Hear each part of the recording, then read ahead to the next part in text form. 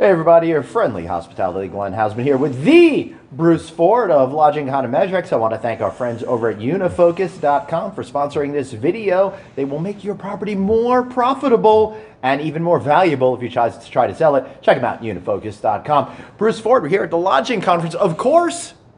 It's Phoenix and it's September. Welcome back, Glenn. Yeah, and it's great to see you here. So this is going to be our little wrap-up video for day number 1 out there. I am seeing so much positive energy out there. Is it palpable to you, and is it real? It's palpable, and people are spending again, and I really feel like, you know, the renovation and conversion pipeline is the thing to talk about these days. Funny you should say that, because I talked to a number of people from brands, both on the record and off the record, and we got new conversion brands. We got brands that hadn't done conversions before going, yeah, we could convert that. Yeah. And all sorts of stuff like that. They got a lot of signings. They got people interested, and you know, it's challenging to finance a new construction project today, and it's challenging to get originated debt today, and we're still figuring that out in the industry. You know, we've been so many years with very, very low rates. Right. Glenn.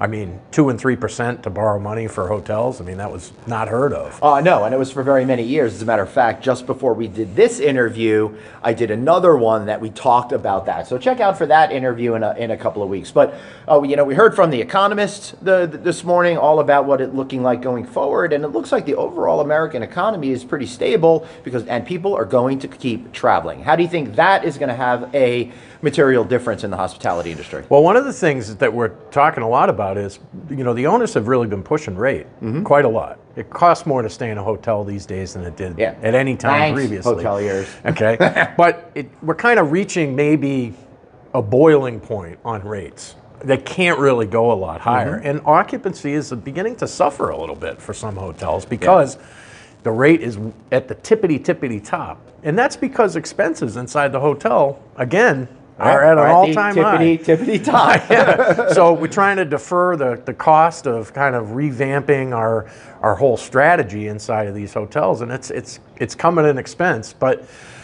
I also think that technology is a big part of a way to save money, and we talked a lot on our panel today.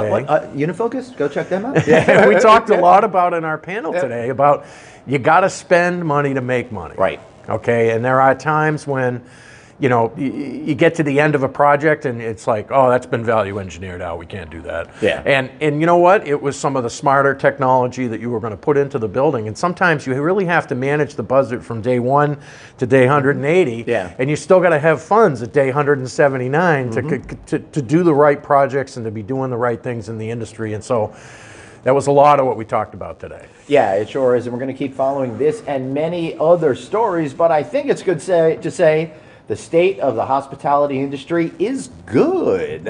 We'll go with the big plus sign. Big plus sign. Big plus sign. All right, Bruce Ford, I'm Glenn Hausman. Thanks to Unifocus.com. We'll see you with another special report here from the Lodging Conference.